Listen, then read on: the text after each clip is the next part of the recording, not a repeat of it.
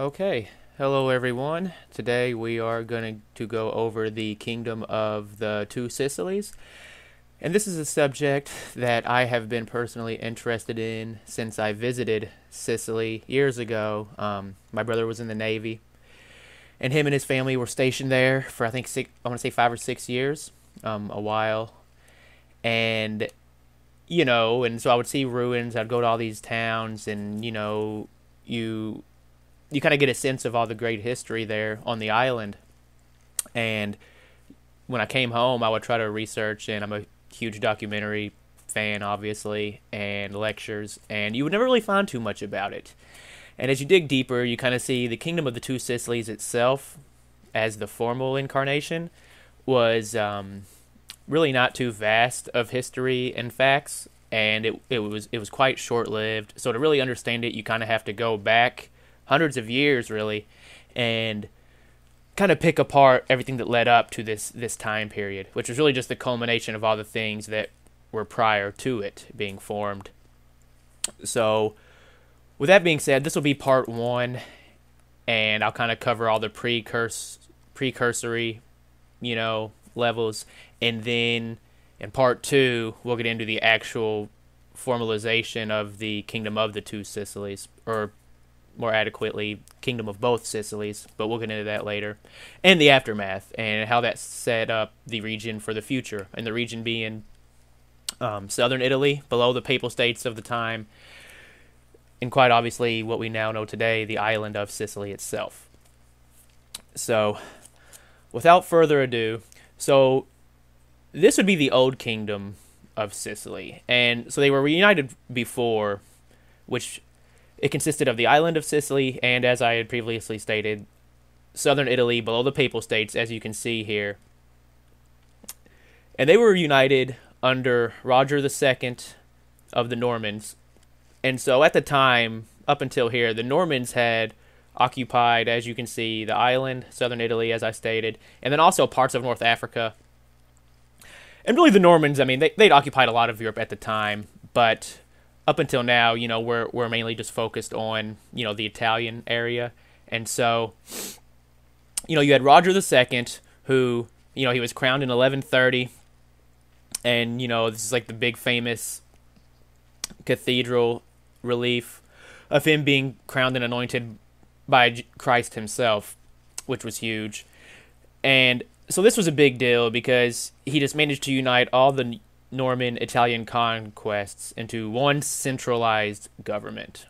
And so this was the first time. And as I said, this was in the 11th century. And so this is really the beginning of when you had the island of Sicily being joined with mainland Italy. Before this, I mean, Sicily has always been bouncing around hands. It was a part of an Islamic caliphate before this. And so this was a big deal in the history of not only Sicily, the island, but its relationship with mainland Italy, in general. And so, and one of the bigger things that he did was in 1140, he had the Assizes of Ariano. And so this made the king the only lawgiver and both judge and priest of the nation. But, and that's kind of, neither here nor there, pretty standard. But at the time, it made all Sicilians equal and under the same laws, which was really quite a big deal for the island, because as I said, it was quite varied. So you had the native ethnic group, you had the Arabs and Muslims there, as I said, from previous generations. Lombards were there, Greeks were there, so you had all these various types of ethnicities, races, what have you. And so now they were all kind of united under the same laws, same the same constitution. And so that was a big deal. And it also demanded that commoners be treated justly and not just overburdened and oppressed by their lords, which was a big development considering the feudal society of the time. And economically, it introduced new coinage, which helped facilitate trade with the rest of the Mediterranean. And it was smaller denominations, which made for more accurate conversion rates, which obviously was, quite impressive for the time. And so the primary export was durum wheat, and, this increase in trade throughout the Mediterranean due to this new coinage really facilitated developments in agriculture, and it made stronger political and military standings, and it really supported the merchants as their trade increased, and it really just led to stronger markets for the region, which obviously was a big deal, and we'll get into that later. How hundreds of years later that still was kind of showing in southern Italy and also the island of Sicily. So, Roger II, he's support. A lot of arts and cultural aspects of the island of Sicily and also southern Italy are still apparent. That's something what they're more famous for. But even governmentally and economically, Roger really had a prolonged effect on the what was to come for the region over the next really millennia, almost, quite frankly. And so eventually the kingdom passed into Hohenstaufen hands. Not very long, less than 100 years. And it passed through to Hohenstaufen through, I believe it was Roger's grandson's aunt, who married the German emperor of what was then the Holy Roman Empire. And, so there were issues there with the Pope not wanting the kingdom to fall into Germanic hands. Whatever, that's neither here nor there. But it didn't last long. It only lasted, I believe, 60 or 80 years. And then Charles of Anjou got help from the Pope because of that issue to invade and kind of overthrow the Hohenstaufens there. And, that kind of, kept them united under Anjou until the War of the Sicilian Vespers. And so there was unrest in Sicily because of their place in the Angevin Empire. They had no share in their own government. They had extremely high taxes, which were more or less used by the dynasty, the ruling class, to finance their other wars abroad. And so, and there's this big misconception that Sicily was just backwards and dirt poor and all these kind of things, when in reality, it was really quite a wealthy province to have. And so, when under the Norman rule, they really had even though it was still a foreign power, they had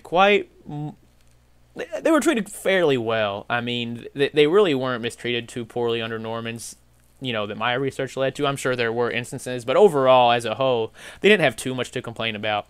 But under Charles Anjou, things were just absolutely not good. And so the rebellion began on Easter of 1282 after sunset prayer, and that's where the name comes from, Sicilian Vespers, Vesper being the prayer time there. And, in 6 weeks, 3,000 French were killed. And apparently it all began from, the legend goes, a French, if you would go back to my last clip, so a French, an Angevin soldier, they harassed a married Sicilian woman, and that just kind of enraged the peoples, but overall, quite frankly, it'd been brewing for time, and they just, you just have this streak of the island Sicilians who just never quite, want to be ruled, and, it's hard to really argue with them there.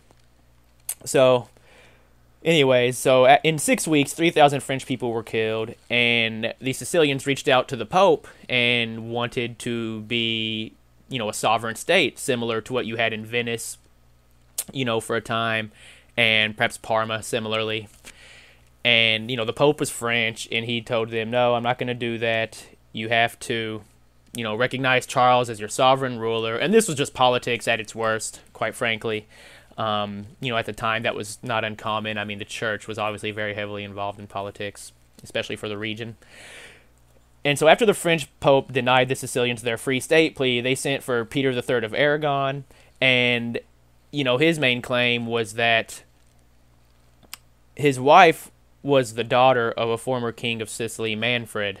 So, he kind of used that to his advantage. It was really neither here nor there. Because he was of Aragon, which was Catalonian, which was Spanish. And so, you see this recurring theme of kind of, French factions versus Spanish factions throughout the history, quite frankly. Even with the Norman rule, the Normans were from Normandy, which is northern France. But from here on out, you really see it between competing factions of the same houses of France and Spain origin, really battling it out. And, so anyway, Peter III comes in. He's crowned September 4th, 1282, mere, what is that, from Easter, 6 months after the War of the Sicilian Vespers. And, he promised the privileges of the former Norman times. And from that, the people kind of, accepted him as, hey, that's better than the alternative under the Angevines, which was really not fair to us at all whatsoever. And so at this point, the Old Kingdom of Sicily became split. And by the Old Kingdom of Sicily, that would be, again, southern Italy below the Papal States, and then the island. Okay, and so you had the Angevine Kingdom of Naples, and you will have the Aragon Kingdom of Sicily, which from here on out will be the island of Sicily. So up until here, the Kingdom of Sicily was the entire unit, correct? And then at this split, where you had Angevine mainland and Aragon island of Sicily, this is when they start to become known as Kingdom of Naples and Kingdom of Sicily. But historically, the predecessor, Kingdom of Sicily, was always the United Kingdom, okay, the United Realm.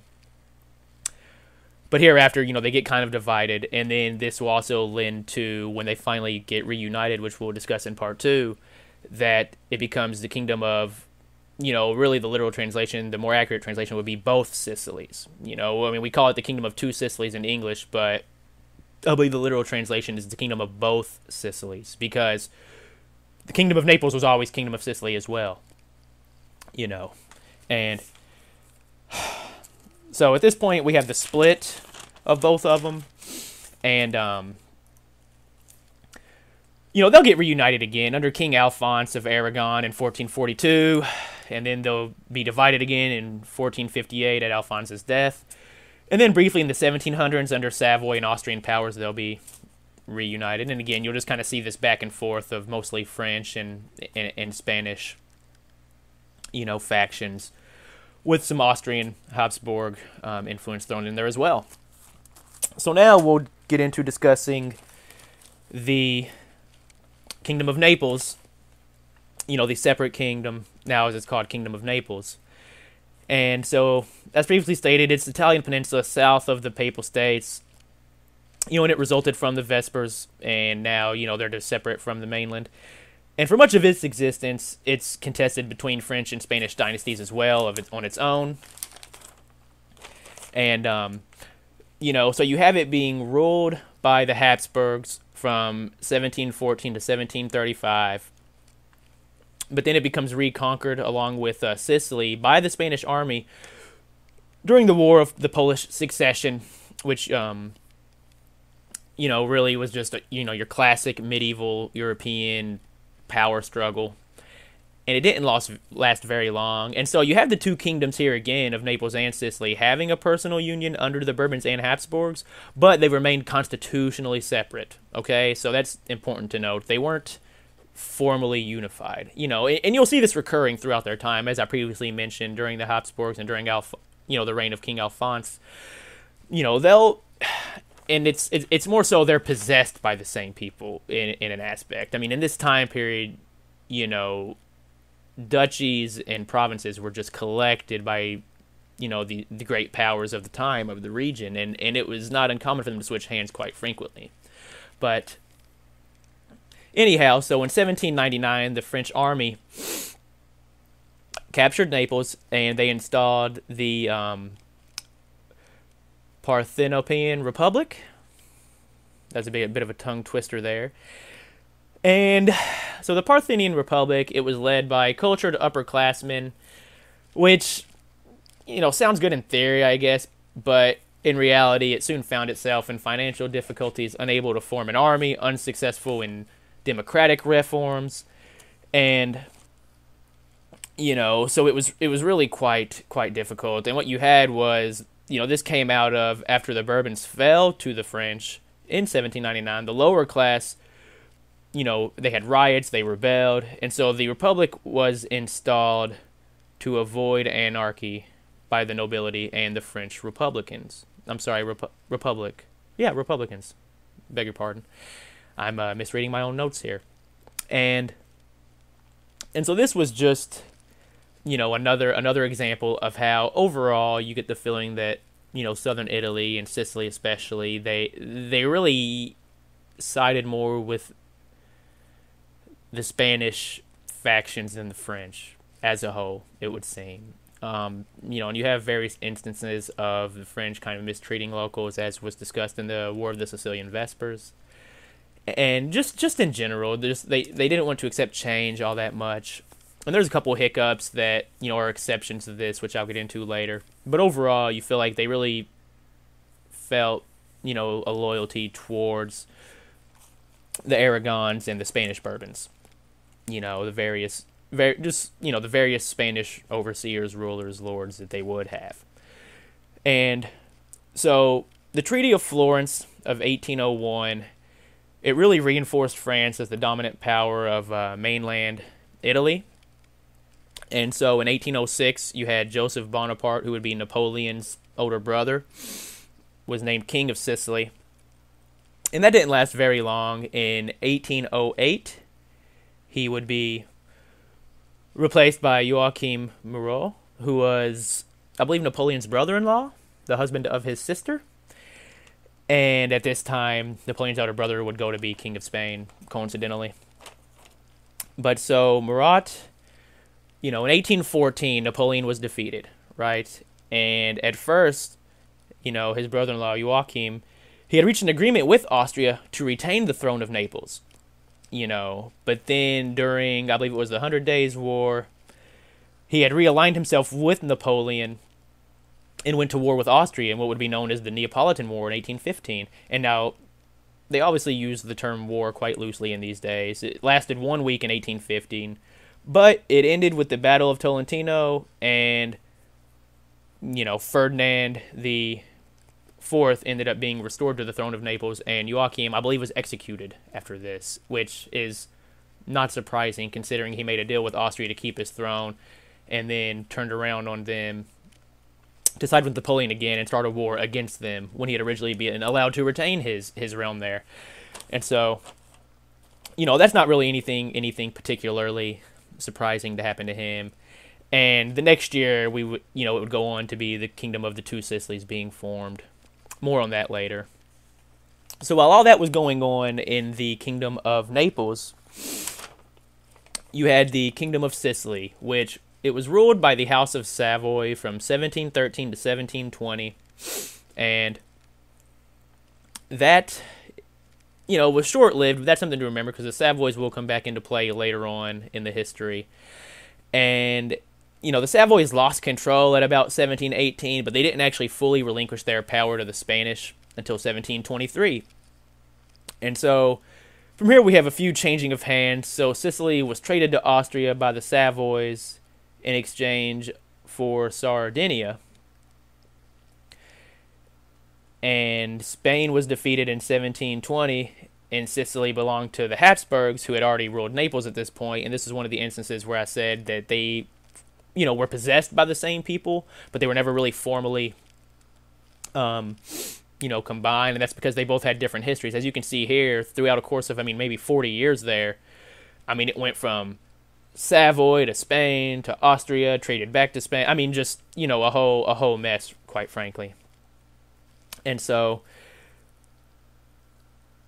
so 1734, as Naples was reconquered by King Philip V of Spain, starting that branch of the House of Bourbon, you have that same year Sicily being traded by Austria to the Spanish back for the Parma and Tuscany duchies.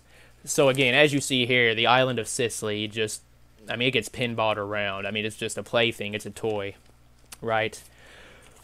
But it's not all bad, because under the Spanish, this really opened up economic flourish as well as social and political reforms. including public projects, cultural initiatives, directly started and inspired by King Charles V, who was the son of Philip, who had reconquered Naples, as previously stated, and really Charles III. I apologize. So Charles III really was the best thing that could have happened for the Kingdom of Sicily, quite frankly. Started the first glass recycling program. He protected forests. He started a pension. Did so many wonderful things. It really is, quite impressive, quite spectacular. I believe the first railroad in Italy was started by Charles. He was just really what they needed. And, as you go through, the Kingdom of Naples and the Kingdom of Sicily, he just did so many cultural things, various palaces and gardens, and just all these things that are huge nowadays, all stem directly from Charles. And so, years later, so Charles' son Ferdinand, acceded the throne, but he was uninterested in matters of state, and most of those reforms pretty much just came to a halt. And it's fair to mention that, so Ferdinand, he became king at a young age, and so when he was young, obviously not interested in matters of state, and really unable to rule. And so you had this kind of classic scenario of somebody else in the court kind of taking over, various other people taking over to sit on the throne for him while, he's in his young age, right? And so, in his absence, Naples and Sicily really grew closer with Great Britain and more so away from Austria and Spain, which, isn't necessarily a bad thing. So in 1799, as Napoleon conquers Naples, Sicily became the base of Great Britain in the Mediterranean in their struggle and war against Napoleonic France. Right? And, during this time, you had Lord William Bentinck, who really became a big player in Sicilian affairs. He was a British ambassador to the court of Palermo. And as I previously stated, as King Ferdinand was young and wasn't really involved in anything at all, he was a guy who really stepped up and really did things for the island kingdom. And the biggest thing of this was, they modernized the Constitution under his guidance, the British guidance, and it led to the formation of a two-chamber parliament. It ended, feudalism more or less after the Napoleon defeat. Ferdinand came back and repealed all of this, repealed all reforms, and it's really unfortunate, because you had this period of Charles III really making all these great strides economically, socially, but not really politically. And then that bridged the gap to, the British helping politically democratize more or less, really bring them into the modernization of what politics was becoming, throughout liberal Europe. And, so fast forward, so Ferdinand gets to be of age, he takes the reins back, and not only did he stop all of these cultural and economic reforms that his father had started and really initiated, now he also repeals this quite wonderful and modern constitution that, Lord William Bentinck and the British had inspired and helped formulate. And so this is really a big blow to the island Sicilians especially. And, and this will be a recurring theme that comes up later with various revolutions and rebellions that occur when they really want to be a sovereign state and self-governed. And that seed was really planted, obviously the Normans, hundreds of years ago planted that seed, and then it really grew again between Charles III and also, as the Napoleon Wars were going on, the British presence in the court of Palermo and just on the island as a whole, really opened up island Sicilians' eyes at the time. And, so you could argue that even though the Sicilians did have a strong loyalty to, the various Spanish rulers, this British influence there really kind of set the stonework for what would come later in the various revolts and rebellions and what would end up being issues that they would have in the future with the Spanish ruling houses. So at this point, that's the end of part one. And in the next part two, we will discuss the formation of the formal kingdom of the Two Sicilies, more appropriately, the kingdom of both Sicilies, and just what occurred during that, and then the downfall. So thanks for watching, and stay tuned for part number two.